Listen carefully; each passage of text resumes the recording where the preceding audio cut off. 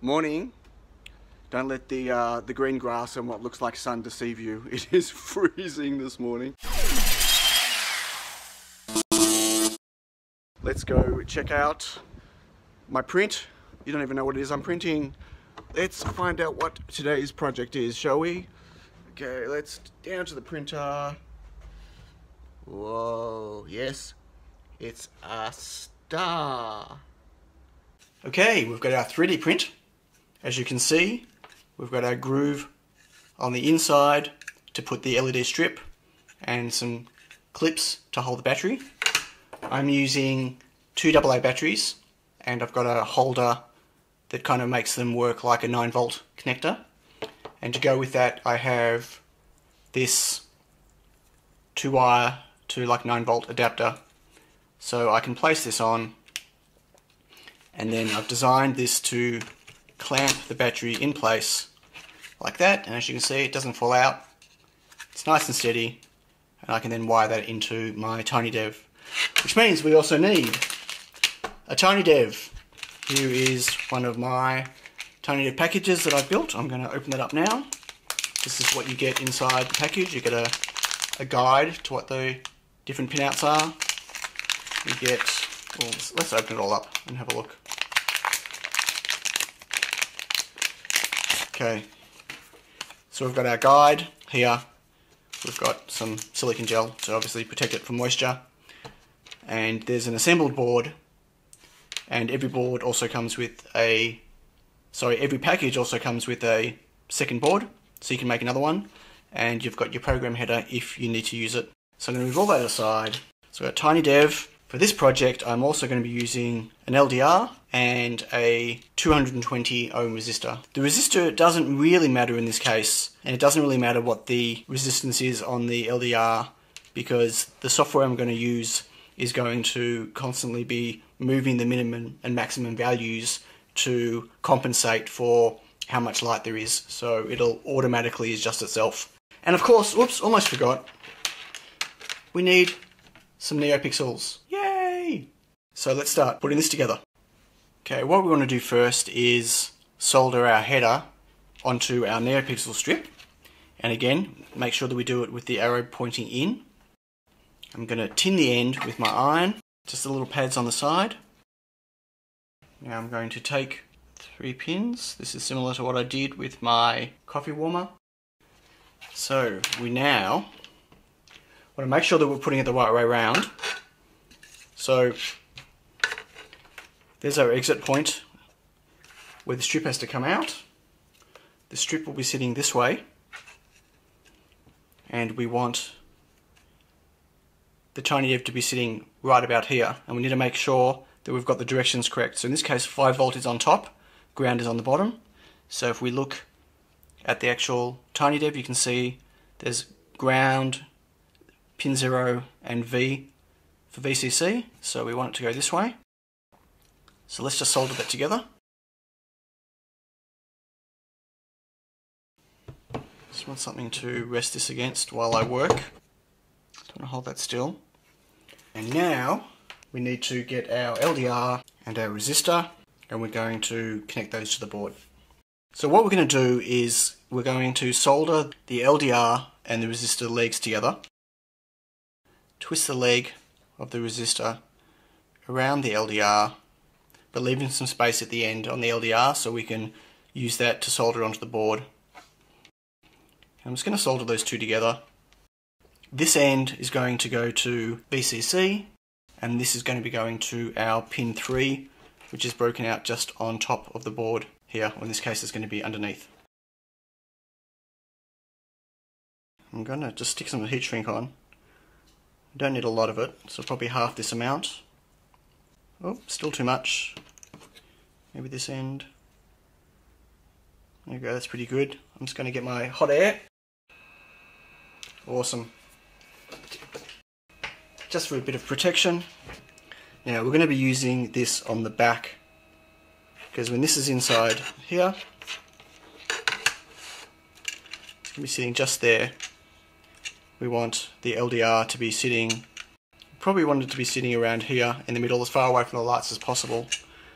What I might do is bend it around So it's going to be sitting just underneath the battery, around there, I think.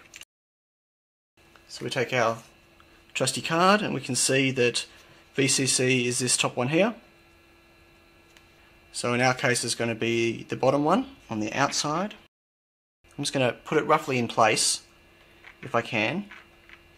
I have to put some more heat shrink on this side to make sure it's not touching any of these pins. I'm going to cut some of these lengths off. That's pretty good. If I just bend that over for the moment just to hold it still. We're going to need input here. Bend that over as well. And we need ground.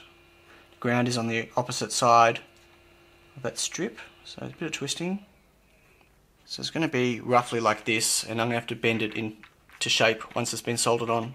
So let's get that soldered on. And face this way, because there's clamp grooves on top, so I want to be able to utilise those. Be careful when I squeeze it together that I don't squeeze the NeoPixel strip at all.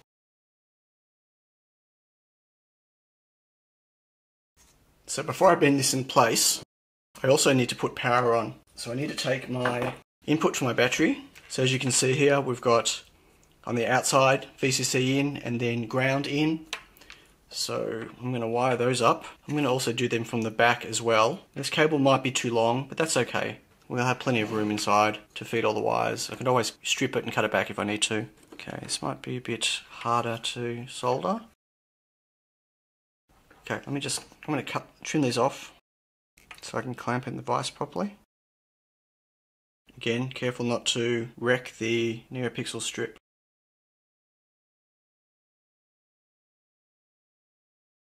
They're pretty close. I'm just going to trim them off. Now all of my TinyDevs actually ship with some strand test code on there for 1 pixel. So assuming you put some pixels on, you should see something if you power it up. So yeah, so right now I'm using 2 AA's, but there's no reason why you couldn't use AAA's. They'll just have a lower milliamp hour rating. Let's start putting all this together. Okay, so we've got 4 pixels on each side. You don't have to bend too much to put it in. Just be careful not to crack the strip when you bend it. It's going to be super gentle.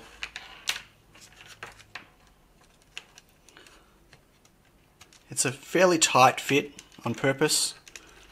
You want the pixels to be as close to the outside edge as possible. This is the first time I'm building this. Like all my projects, it's an idea in my head. I'm assuming it's going to work. I can visualize in my head how it's going to work, but I have not actually put one together before. So it's either going to look amazing or it's going to look terrible. Wow, anything goes with me, right? Okay, and right, so the only problem we have here is that the last pixel is pretty close to the edge of the board. I'm just going to fold it around.